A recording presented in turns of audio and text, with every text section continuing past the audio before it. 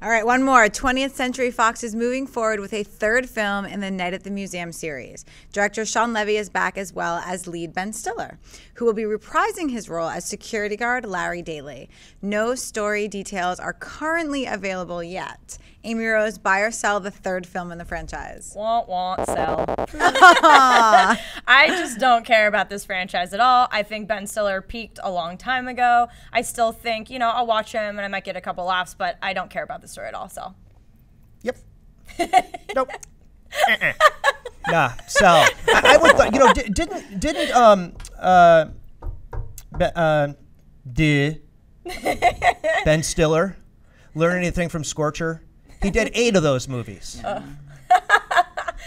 no, I'm sorry. That was that's right. I did love him in Tropic Thunder. Great point. Yes, but a lot of his other movies just miss. Look. We don't need to go back to the museum. How many times can you go back to the museum? Stay as a museum. How many characters need to come back to life? We've done the story was great the first time. The second time, okay, you did the Amelia Earhart thing and did planes and flying around. Stay out of the museum, people. Turn away. It's done. You know? It was fun to see Dick Van Dyke in the first one and Tim Conway, but it's done.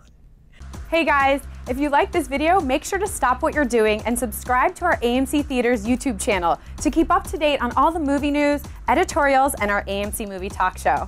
Also, make sure to follow us on Facebook and Twitter to hear about all our special promotions, contests, and prize giveaways.